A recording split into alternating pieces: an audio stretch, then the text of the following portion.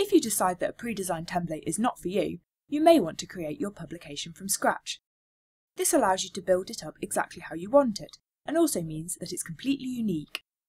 Starting publications from scratch offers ultimate design freedom in PagePlus.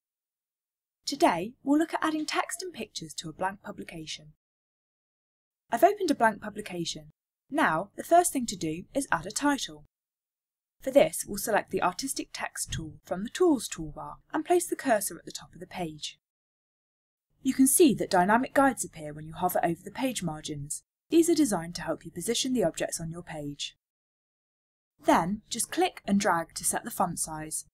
The approximate size will appear on the hint line, so use this if you need to set the point size more accurately. Text can be formatted at any time using the options on the Text Context toolbar. First, triple-click on your title to select it, and then update the text properties such as the font and other attributes.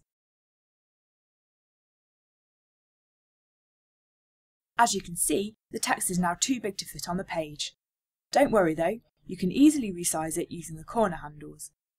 Notice that the text also changes shape when resized in this way. Finally, I'll update the text colour using the Colour tab.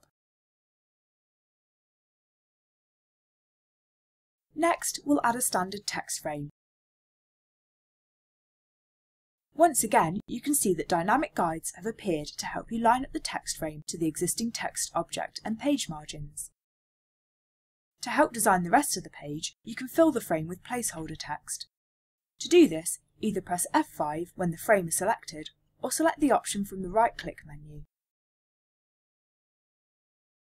To illustrate the difference between frame text and artistic text, I'll resize the frame. This time, only the frame changes size and not the text within it. Now we can add columns to the frame by increasing the number of frame columns on the Text Context toolbar. To change the space between the columns, click Text Frame Setup and then increase the gutter value.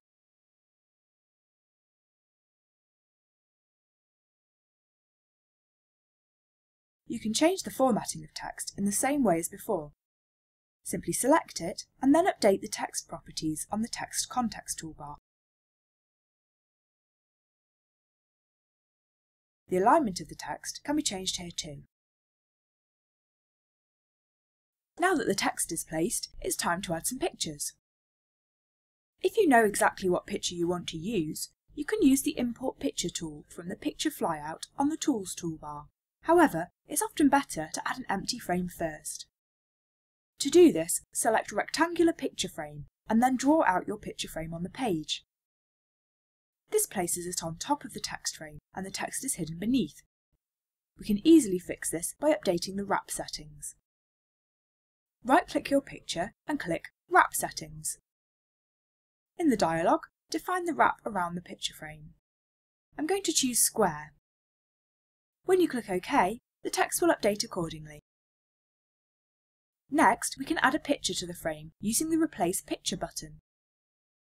Navigate to your pictures, select the one you want to use, and click Open. You'll see that your picture is cropped to fit inside the frame. You can use the Position Image button to reposition your picture, or adjust the zoom settings. You can even increase the size of the frame without distorting the picture inside. Let's repeat this process with the second frame.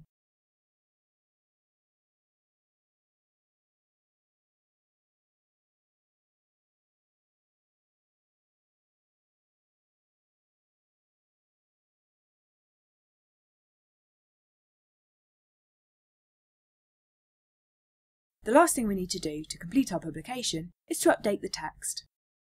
Click once to select the text frame, and then quadruple click to select all of the existing text. Next, simply start typing.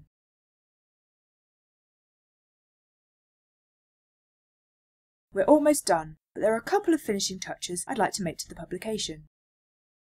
To make the text in the first paragraph stand out, I'll increase the point size on the Text Context toolbar. Finally, I'll create a drop cap to give my text a stylized finish. To do this, ensure that the text frame is selected and then open the Format menu and click Paragraph. On the left, choose Drop Caps, and then set the drop cap type to Dropped. Then click OK. Our publication is finished. I hope you've enjoyed learning how to create publications from scratch. To find out more about PagePlus, see the Learn section of the Startup Assistant. Thanks for watching!